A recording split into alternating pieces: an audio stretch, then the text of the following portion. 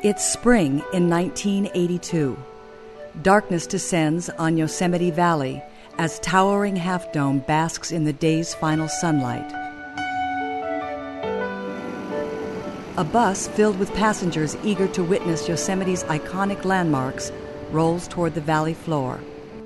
But sightseeing for these passengers will have to wait for the light of morning. Among those on board is Lee Stetson, an actor from Los Angeles, making his first journey to the national park. He makes his way through the darkness to a campground, and there he settles in for the night. And then magic happens.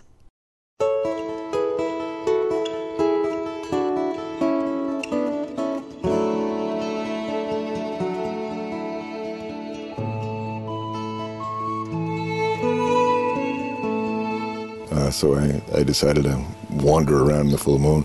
I found a trail that out of Camp 4 that sort of meandered up to a place called Columbia Point. I'd never, obviously had been there before, but the trail was pretty well lit and it seemed safe enough to me to go sauntering up there. So the first time I really saw Yosemite Valley was by moonlight from Columbia Point. And looking at that moon spanking out those granite walls and the valley stretched out before me, of course, I was immediately smitten.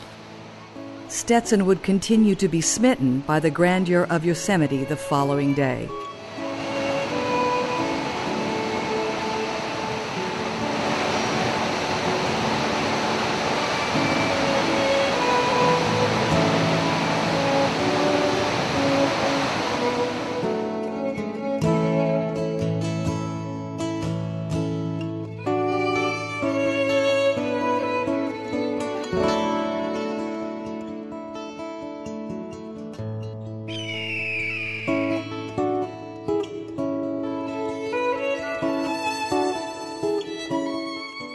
Stetson was lured to Yosemite by the writings of John Muir, whose passionate and eloquent plea for preservation of the environment in the late 1800s resulted in the protection and formation of Yosemite and other national parks.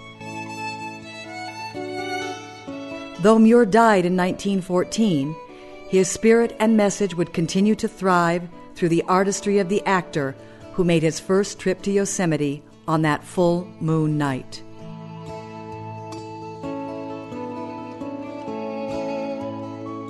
My name is John Muir. For more than 25 years, Lee Stetson has been the voice of John Muir, not only as an actor, but also as a teacher, as a scholar, and as an activist for the causes Muir would have championed.